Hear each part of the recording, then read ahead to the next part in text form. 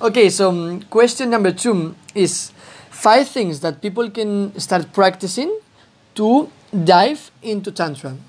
5 things that you can start practicing. So I've got some notes over here. Let me just refer to that. It's going to be easier. So the first thing that you can start practicing is breathing techniques, right? So breathing techniques, if I give you a couple of hints, the first one is fire breath, right? Fire breath would be breathing in a way that is dynamic. For instance, if we do it right now, it's like, or it can be through the nose. Maybe do it with me.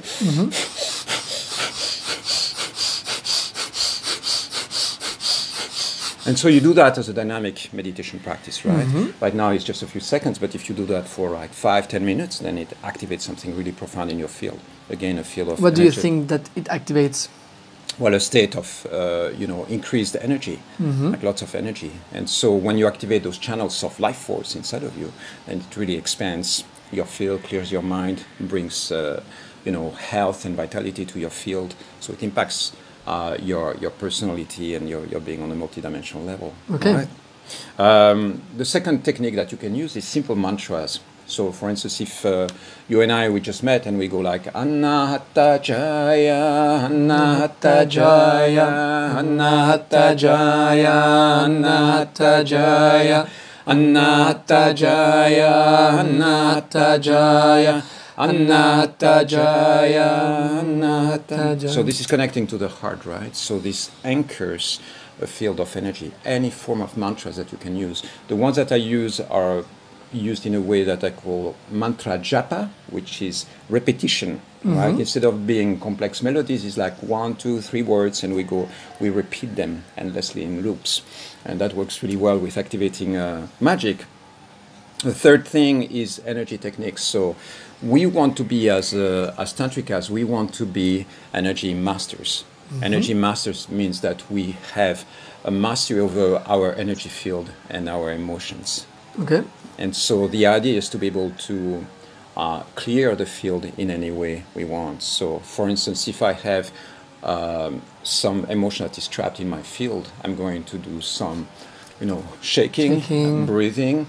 I'm going to sound, learn how to release, go into the shamanic states where you are accessing your rage and your power. So you open space for emotions to be expressed that would not be expressed otherwise. So this would be, one of the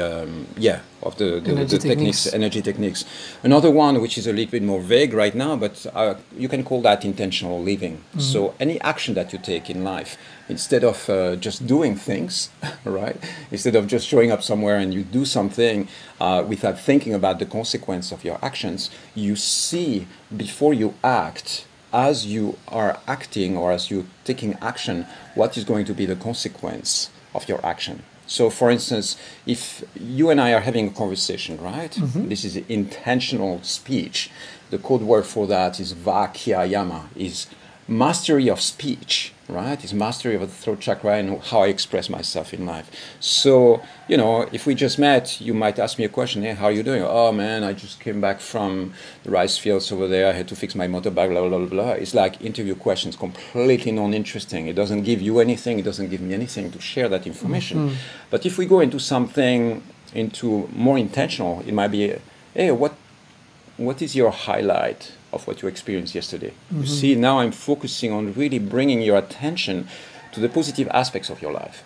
Or I might be like, hey, I noticed that there is something in your field that feels a little bit awkward. What's behind that? What's behind that emotion? So this intentional conversation, communication is really, really powerful. And you can apply that to action, to the way you eat, to anything, to the way you do business, to the way you engage into life. So, Another one that is really important, detox your system, right? So anything that has to do with clarifying your field, eating healthy, training your body, and bringing all that into physical embodiment. So you might be like, what is spiritual about that, right? So with Tantra, and the way I approach it is a multidimensional integration. Multidimensional integration means that it's not just calling the mantra and hoping that all that will be permeating our lives. It is much more about consciously bringing it into incarnation in every way we can. So my definition of Tantra is a path of life mastery. Okay?